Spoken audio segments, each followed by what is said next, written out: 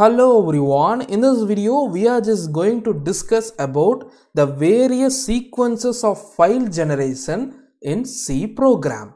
Let's get started.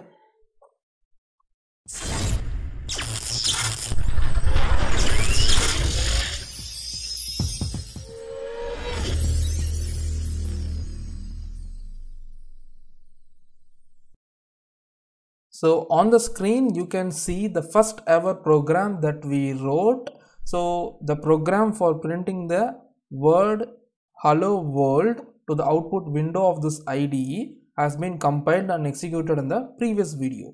So we just did it in the previous video. Let me just show you that. I'm just compiling and running this program. You can see the output window has been printed with the string or the word hello world. So now in this video, we are just going to see the file generation sequence once you click on the compile button right over here. So once you click on the compile button right over here, the program will be scanned for errors using the program called compiler available in this dev C++ software. And as the first step or as the first stage, preprocessors will be added to this program. So preprocessors are nothing but, as you can see here, this has include stdio.h is a preprocessor which is useful for including a particular source file to the C program or a C project file. So in that preprocessor stage, all the preprocessors available in the program that you have written will be extracted and it will be added to your program as a whole. So in our case, the stdio.h file has been included in our C program for using this printf function, right? So in our case, the stdio.h will be extracted and all the variables and function definitions available in this stdio.h will be extracted and it will be added right over here in the top of the main function, and a particular file will be generated called .i file. So this file that we have created is nothing but hello world.c. So this is the source file that we wrote for executing the program in our computer, and after the preprocessor stage a particular file will be generated by the IDE called .i file. Let me just show you that file. So you cannot visualize these files because it will be taken care by the IDE that you are using. This and all will be hidden behind the machines and we will be visualizing only the output in the IDE. So I have fetched the files from backward and I am showing you all those files for your better understanding. So here you can see this is the .i file generated for the same program written right over here. So you can clearly see I'm just moving downwards. Here's the actual program that we have written, that is the main function that we wrote right over here. And above the main function we are having a huge set of function definitions right over here in the top, and all these function definitions belongs to stdio.h. So let me just show you this printf. As I said, this printf is a particular function available in this stdio.h. So let me just search for printf. You can see here it is. So this is the printf function which we used in our program for printing the hello world word to the output window. So we are just utilizing this printf function only in this whole stdio.h file for printing the hello world to our output window.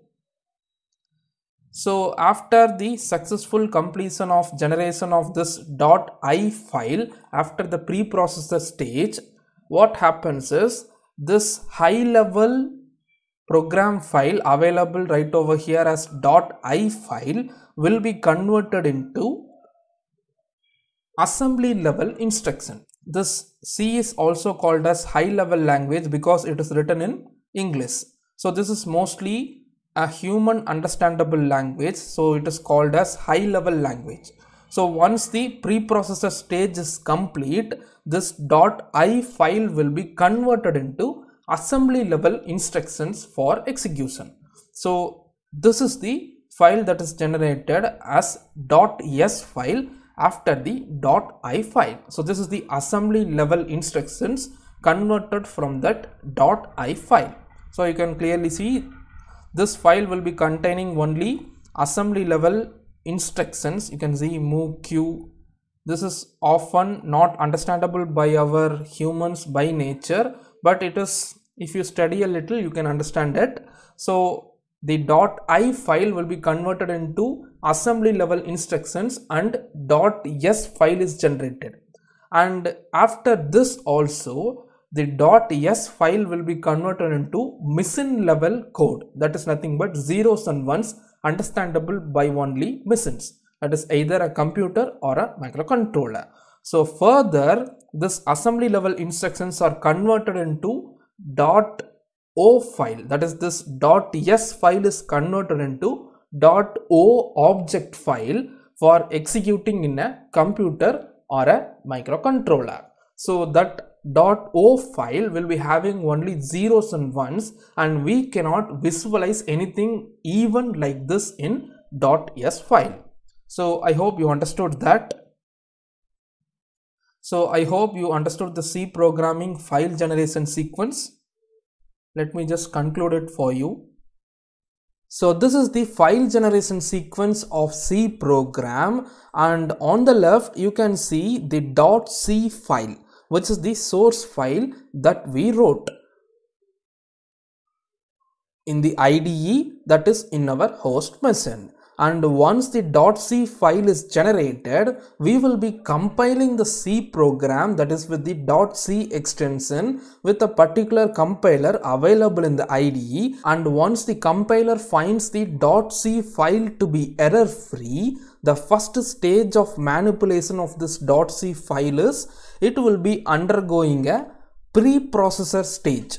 That is, the .c file will be extracted with the source files added in the .c file, that is, as we included the stdio.h in that program. So that stdio.h header file with various function definitions and declarations will be included in this .c file, and another file called .i file will be generated, which is the addition of all the function definitions and declarations written in that source file.